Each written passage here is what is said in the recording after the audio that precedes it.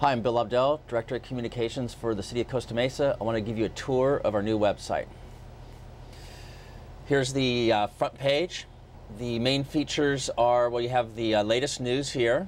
You can click on that. If you want to get to the calendar, you just click here. It's a toggle back and forth. So this will give you whatever's coming up. And then you can click on that and get information on it. Let's go back to the home page. We have the Costa Mesa Minute here. Just click on that. You'll get the daily Costa Mesa Minute. Here's the most popular items. This will change along with the tastes of the readers. Whatever they think is popular will be up here. Down here we have just an easier way to get to the different links in our website. And there's a total of 12 of these. So you can click on any of these and get there quickly. And then across the top here are our main headers. About, this just gives you basic information about City Hall, online services. What we're hoping to do is get anything you can do online, get that on this menu, so you won't have to come to City Hall to do simple transactions like getting a business license. That's coming up, but we also have things that you can do online right now, like sign up for recreation classes, make a public records request, file a police report, and this is important, give us your thoughts on the new website. We're looking for input on what's good about it, what's bad about it, and what you'd like to see added in the future. City Hall, this would be anything that you would hope to find at City Hall. At the top, we always have sort of the hot topics. We've got the 405 freeway expansion and all the information that goes with this, the city charter information, the city's outsourcing initiative. So clicking on any of these will give you more information. We'll just click on freeway expansion here. But here we go. So we have all the information here. We have everybody to contact if you want to contact. So this is a nice, handy one-page resource.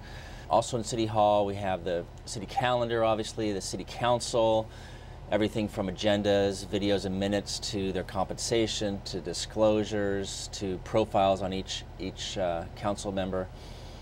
City departments, again, every city department.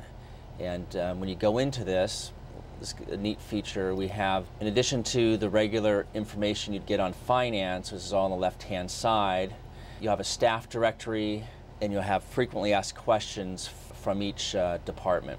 So city department, city election, all the information you want from the city election. City services directory, this is new. And basically, if you can always use the search button up here to find things on the web, but if you're just looking for, hey, I want to know about the cable television, this will give you an email address, phone number, city records. So this just gives you a handy directory to find different city services. We also have the city staff directory. This is every employee online. What's nice about this directory is you can search by departments. So just because I'm using finance as an example, we'll click on finance, and they'll give you all the employees on finance, what their title is, and how to get a hold of them. This will be a much easier way for anybody to get in contact with a city employee. So here are all the finance employees, along with their email addresses and their phone numbers and their titles. So that's a nice little feature. We have CMTV. Here you'll find Costa Mesa Minute and all the different programs that CMTV does, including the live programs and what they do in city government. Commissions and committees. Here you'll find all the different commissions and committees within the city, along with their minutes, agendas, contact information. Let's look at, for example, let's look at the Parks and Recs Commission. So you have agenda, you have commissioners and staff, and you have maps of all the parks in the community centers. Document Central, this is where every single document in this website is located. So if someone really wanted to go and dig up some information they couldn't find somewhere on the website, they can go into Document Central. Municipal codes online, we have a news blog, and then my favorite page, transparency, budget information, disclosures, lobbying efforts, employee compensation, everything is there. And if you see something that's not there, please let us know and we'll put it in there. Next tab is for residents. Basically anything a resident might want or need are links to. Let's go to this sign up for city news. If you want to know what's going on with the city. If you want to be notified when there's a meeting, if you want to notify when there's news, you can sign up for this. You can click any or all these boxes here and get information emailed to you when it's available and the city puts it up on its website. So this will be very useful, and you'll get it automatically once it is entered into the website. Doing business, obviously this reflects our new initiative for economic development and hopefully to attract businesses within the city.